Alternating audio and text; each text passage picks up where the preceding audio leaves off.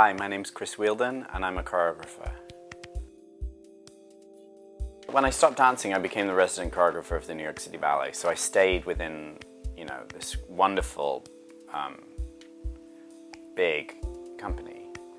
And I had many opportunities and, money was never an issue. It was basically, this is your budget, which for any small company would seem like a fortune.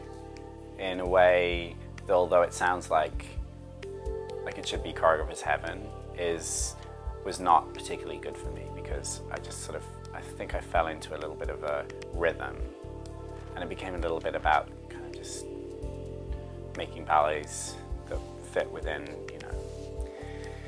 So I guess in order to push myself, I decided to give up, that great sort of constant paycheck and take on some of the worries of having to actually put together a group of dancers, find the money to put the show on, find the designers, find the venues, figure out the rep, kind of take care of the dancers a little bit and try to understand them and their needs within a company. I've always pushed myself in uncomfortable ways. And when I get comfortable in a situation, then I find a way to make it uncomfortable again. I think that's a really important thing for an artist to do.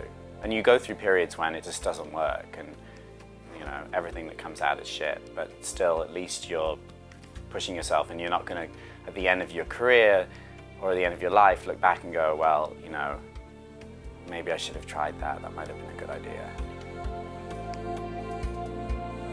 I think the main reason that I invite other choreographers to come in to work with Morphoses, actually it's two reasons. The first is I always like to have that around me. I think it's important because you can get lost in your own little cocoon. You know what you do well, and it's good to be challenged by other choreographers and see people around you who do things better than you and learn from them and understand that about yourself. But also for the dancers, I think it's uninteresting. It doesn't matter how great a choreographer is. I think dancers are hungry to be pushed in different directions, especially now. Everyone's so versatile, they can do everything. With contemporary work, take the shoes off, do something contemporary. Put the shoes back on, do ballet. It's more. I think in order to keep dancers kind of artistically fulfilled, they need that. They need those challenges too. And also for an audience doesn't want to see an evening of one choreographer's work, really. I mean, even the great choreographers, you can go and see an old Balanchine program and kind of be like satiated by the end. And I think choreographers' work often looks better balanced off against other choreographers' work. One of the really smart things he said a lot of smart things. He was very quotable, Balanchine, but he said, putting together a program is like balancing a good meal. And you don't want your dessert to taste like your ceviche. Yuck.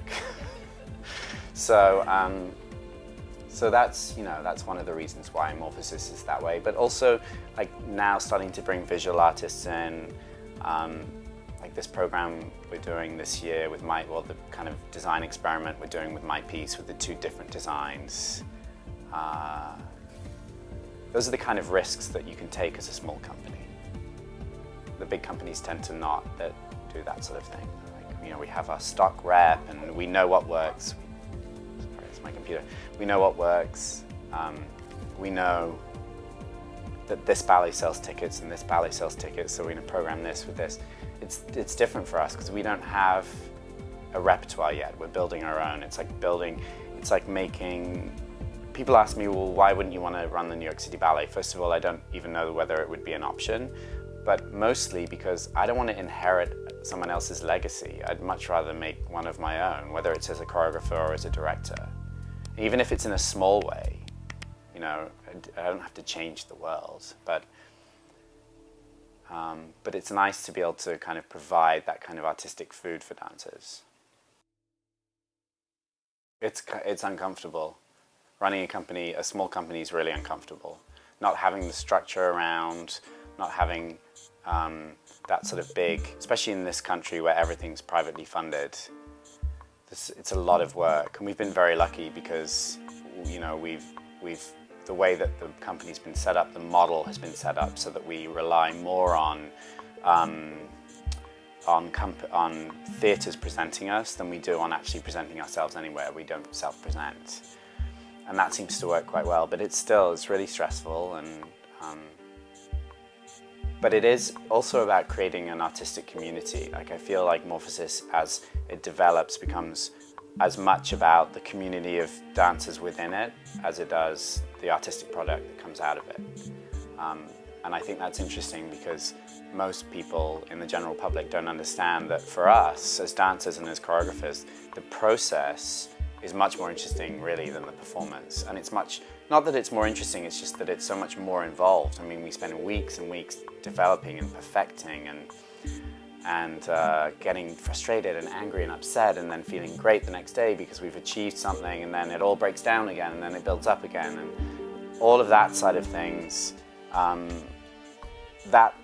That process then informs the product. So if the dancers have had a great experience with that, building, and even when it does get frustrating, have sort of somewhat support around from the other dancers and also from the artistic people, the staff and the choreographers and the ballet masters, that then it makes the final performance so much better, rather than just going out there kind of angry and bitter and sort of.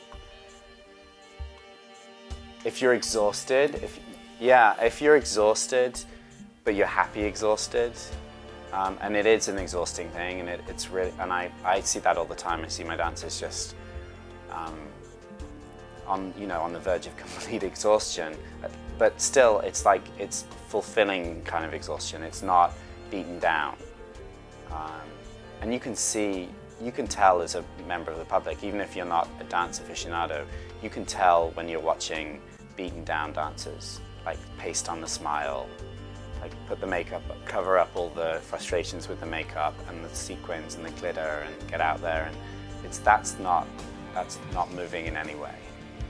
But if they come out and you can just sense it, you can feel it comes across the footlights. People always talk about, projecting across the orchestra pit, projecting across the footlights.